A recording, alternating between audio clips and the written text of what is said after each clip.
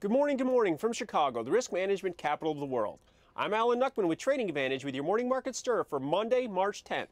A record day and a record week once again in the equity markets. The E-mini S&P was up 2 at 1878. New all-time highs were made Friday at 1887 and 1/2. Another positive week in stocks. Dow futures up 33, 16,448. Made some new relative highs, got above 16,500 for the first time since January 21st. So still closing in on those all-time highs in the Dow once again. The Nasdaq was off 18, 37.04. Currencies were quiet. Dollar up 6 at 79.72. The euro currency was up 11 at 138.72. The high was above the 139 level, 139.14. So pressing on those contract highs once again. Bonds were off. They did have a low of 130.21, finished at 131.05, down 19 with the employment report coming out. Crude oil was up $1, 102.65, still stuck within that range between 100 and 105.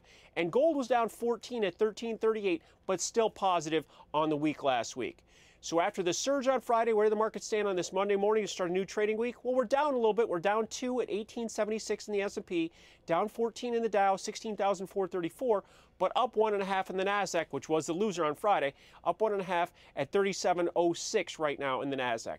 Looking at the currencies, we're quiet again. We're up another 6 in the dollar, but still solidly below the 80 level at 79.78. We're unchanged at 138.72 in the euro.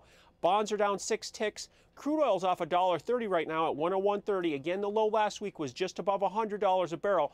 We'll keep an eye on that as a crucial support and a psychological level to watch. And lastly, gold holding up 13.37, down $1 as it stands right now. So to wrap up the current action, 2 hours to go before the cash stock market open. We're steady to lower. We're down 2 in the E-mini S&P and down 14 in the Dow futures, but the Nasdaq's up 1.5 as we stand. I will see you early Tuesday morning for the Morning Market Stir to set up your trading day. Alan Nuckman from Trading Advantage here at the CME Group, where it all comes back to commodities.